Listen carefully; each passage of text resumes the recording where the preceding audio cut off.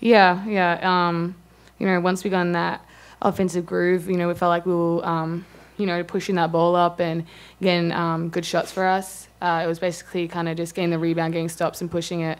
That's where we play free and play best and spotting up like Soph does. We just, we beat in the third and fourth. We just need to bring that all 4 quarters. Did it more start on the defensive end, though, as far as trying to get some stops there, but also being able to run and not play half-court offense?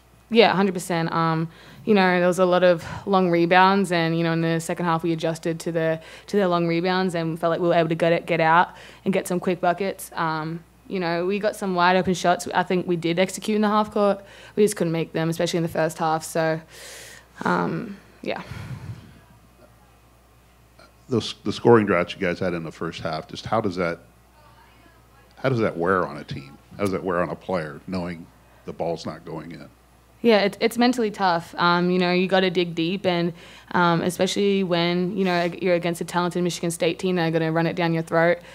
We just had to lock in. I mean, we kept them to 35 at the half, and that's what we wanted. So it was more so just putting our points on the board at that point. Just you've seen some glimpses of Sophie the last few weeks. Just what kind of future does she have here with her ability to shoot the ball the way that she does? Yeah, she's just a straight-up bucket. Like, she gives us points. She gives us speed, and she's dynamic, so she's able to, draw defenders. And, they have to defend her. They have to respect her shot and her drive. So, yeah, she's great to have on the floor, and she's only getting better every game. And, yeah, really proud of her today. Sophie, any different coming into this game, how you felt or anything like that? No, just staying ready, being prepared, being able to try my best, do what I can when I'm in, make the most of my minutes. You hit a couple threes early, but then they tried to challenge you out on the perimeter. I mean, do you then kick in and say you got to go to the basket? You got to do something different at that point? Yeah, definitely. I mean, if they're going to be running me off the line, I can pull up from mid-range, take it to the basket. But yeah. You feel like that part of your game is still evolving, or how do you feel like the progress you've made in that area this year? I think there's still room to grow, obviously, with my knee. Just getting used to like the physicality of driving in an in-game situation. So, yeah, probably just getting used to it, and the more I play, I will. Similar question to ask Abby about when you see those scoring droughts, or you're involved in those scoring droughts. How do you not let that wear on you as a player? Yeah, I mean, it's tough, but we just come together, we talk. We need to stay together, and we lock in. And we know that just keep shooting our shots and they'll fall. Hey, guys, so really seemed like, you were on that 6-3 run to start, a couple of layups there within the first 3 minutes that just didn't go. How huge were sort of those missed opportunities, later in the game, some fast break looks that you usually make and just didn't convert them? Yeah, and I think, though, in important times of the game, you just got to keep looking ahead to the next play. And I think we did do that, and it's just being confident in yourself and keep taking those shots. And that's what we did. And we kept taking out wide open shots, and, we executed really well. Just didn't fall for us down the stretch. Sophie, man, I mean, you were shooting it 4 or 5 in the first half. What do you think is just going to be the key for you moving forward as far as, elevating other parts of your game? That way you're as deadly from the outside as, you can be, attacking. Just getting in the gym, working on my weaknesses. I think definitely driving is one of them right now. I just have to get used to it with my knee, but, yeah.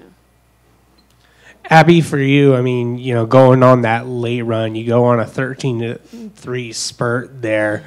Where do you feel like that kind of energy came from? I mean, seeing sort of the stagnant part of what was going on, and then, hitting a couple of big shots there. Yeah, I think it was just our pace. We did a great job pushing the ball.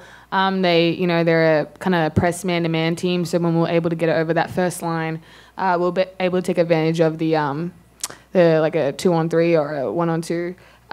And I think, again, we still could have made some more of those shots. But it was just pushing the pace, getting stops. What did you think of the physicality of the game? It seemed like Mary Ashley was trying to take a charge there, and unfortunately didn't get called, and might have led to some frustration a little bit. As far as like the physicality of the game was concerned, how do you feel that went? I mean, that's just the game of basketball. We just have to play through it, and just adjust to the refs. There, a few bumps here and there, but we just got to be stronger. And I think, we kept our heads up every time we drove and went for a rebound. Thank you.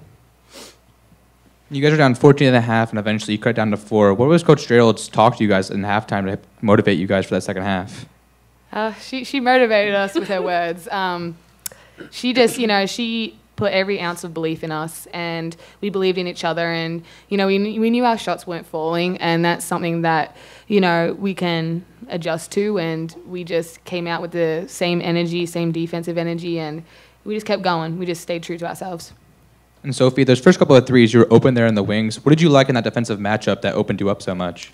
I mean, my teammates, they were getting me open. I had those open looks.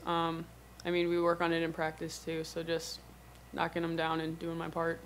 And lastly, against that press, you guys beat the press a lot in the first half. You guys didn't convert. What did you guys game plan for once you guys beat that 3-person press and you were a 3-on-2 under the basket? Yeah, we really wanted to cross the floor, put their post player or their guards running back under pressure. I think we did a really good job. And then, we had an open shot or hitting MA on a little 2-point shot. But, yeah, just keep on pushing that ball and crossing the court. What was your reaction to the technical foul that Katie drew? I mean, do you feel like in some ways it kind of helped, motivate and energize the team a little bit, seeing, that much emotion from your coach? Yeah, definitely. I mean, it just shows she has our back, and we have to have hers.